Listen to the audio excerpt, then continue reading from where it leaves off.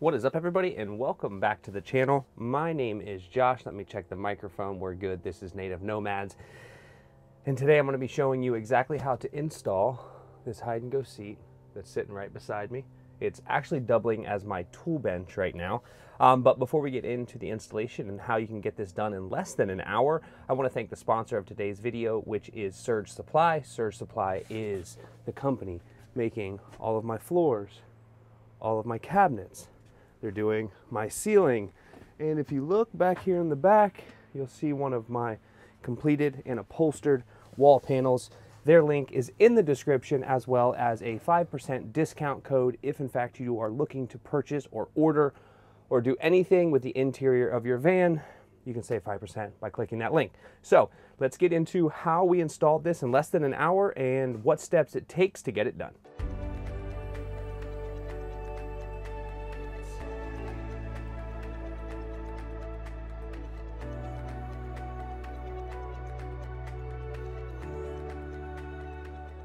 First things first, I apologize for that intro being a bit, hold on, I gotta get in the center of this frame, a bit out of focus. The new camera, gotta stay in the box. I'm gonna move the box right now so I can move a little bit more freely. There we go. Okay, so that's what I was sitting on, is the hide-and-go seat from Alpine Van Works, and I really hate doing handheld videos because it's super shaky, but this is the seat right here.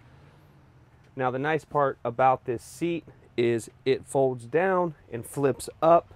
That way all of this space comes back to being, whether it's living space, hangout space, whatever it is that you want to do. We have a family of 4. Space is a premium, so we have chosen to go with something that's a bit smaller that folds up against the window there. So that being said, it is a very, very easy install. One suggestion that I would make, and I apologize if it gets dark on you, is install this or test fit it prior to installing your floors. We installed the seat, test fit the seat, installed the floors, and that made everything a breeze because once the floor was down, I was able to drill directly up through the floor based on the holes that I had already drilled for the seat base itself. It's only 4 bolts, and it pinches the pinch welds underneath. We're going to go under the van in a minute, and I will show you exactly how to install the base plate and what you need to do. It's a 1/2-inch drill bit, super simple, but I'm going to show you the base plate real quick. I'm going to try to lay down here. Okay, so here's your base plate, and you got 4 bolts, 2 on the front or back, whatever you want to call that, and 2 up there. So 2 towards the front of the vehicle, 2 towards the rear of the van, and these bolt directly through your floor and directly through the van. So what I'm going to do is I'm going to pause this real quick, go underneath and show you exactly how we installed it underneath the van and how we drilled the holes. Okay, so very simply, here's your arrow. This arrow points towards the front of the vehicle. You have 2 holes.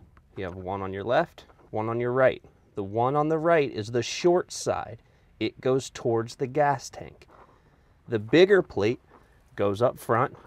The smaller plate goes in the rear, and it has the same concept, the same everything. 1 bolt here. Your offset bolt on the short side goes towards your gas tank. Your arrow faces the front of the vehicle. Now, the nice part about this plate is cut specifically to pinch the welds all the way around everything you have here. So this makes everything secure. Now, these are all automotive bolts. If you see I'm missing a washer, I picked one of those up at Lowe's today because I lost it. But you have 1 bolt, 1 lock nut, 1 washer. Now, one thing that you want to do after you drill your holes with a 1/2-inch bit, you hold this up here, you drill your hole, mark your holes, drill your holes directly through, and then you want to silicone, black silicone, underneath here prior to tightening everything down for the final time after your subfloor is installed inside your van. It'll make everything watertight. You don't want any penetration from water coming from underneath the van. Also, you want to make sure that you use, if you can see there, I used black spray paint. I will put the link in the description for the spray that I used. Super simple. Spray the top, spray the bottom. I sprayed a lot of it because I don't want any type of rust whatsoever. And then I set the seat on the holes, push the bolts down from the top through the bottom once my subfloor was installed, and I was able to tighten these bolts up. You do need 2 people in order to do that. Somebody has to tighten from the top, somebody has to hold from the bottom. You could crimp some vice grips here, and as they spin, they'll get caught on the frame of the van, allowing you to tighten everything up, making it super simple for you to do on your own.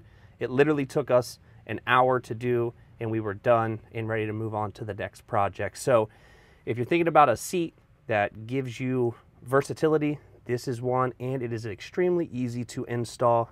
Like I said, you have 2 bolts for each, offset to the left or arrow pointing towards the front of the van. Big plate goes up front, super simple. Hole there, offset goes towards the center of the van, towards the gas tank, and that is literally all you have to do to get this installed. Now, something I didn't mention that is probably pretty important: deburr your holes after you use your 1/2-inch drill bit. Just use a file of any kind, deburr those holes. Once they're deburred, spray your spray paint on there. That link is in the description. I will also put the silicone we use in the description. I really think anything would be suitable for this application. Just make sure you use a lot of it. I also used it from the top. I just sealed those holes really well because it's going to be under my subfloor. I don't want to have to try to get to that later because now I have water coming through the bottom of my van. So everything is locked down, everything is tight, everything is tightened down. I do need to put that other washer. If you need to go get another automotive washer from Lowe's, you can get a 1/2-inch automotive washer to replace the one that you lost if you lose it like me.